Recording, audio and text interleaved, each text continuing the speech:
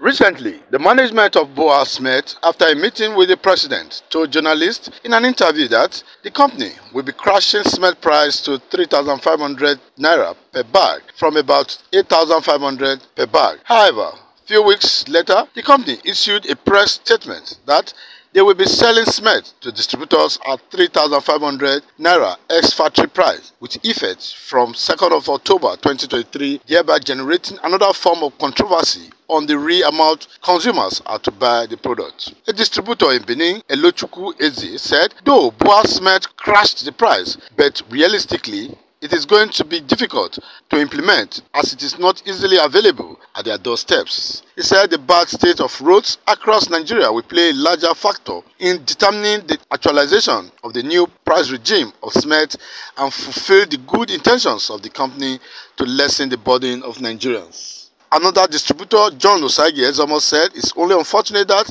the management of BUA Industries did not enlighten the public about the full implementation process, as the 3,500 price ends with the major marketers who will now sell to their customers at about 4,800 naira per bag because of additional cost of logistics. Before in Ubila, BUA cement was 4,000 naira, but now they are selling 3,500. There's no road there. None of our trailer they agree go that area to go carry the cement come.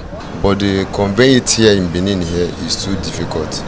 That is why we can't meet up the price. This 35 is talking about it is the price from the plant per a bag. And when you want to buy a bag, there is a transport factors. There's what we call logistic, which is the offloading, loading, and then offloading, and also the one they call rebate for the drivers, dispatch for the drivers.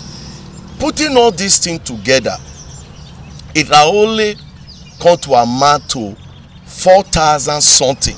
Because what we are hearing from the end user now, that to them is 35, and that is the claim we are disbanding, that is not the truth. Efosa Uwangue, ITV News.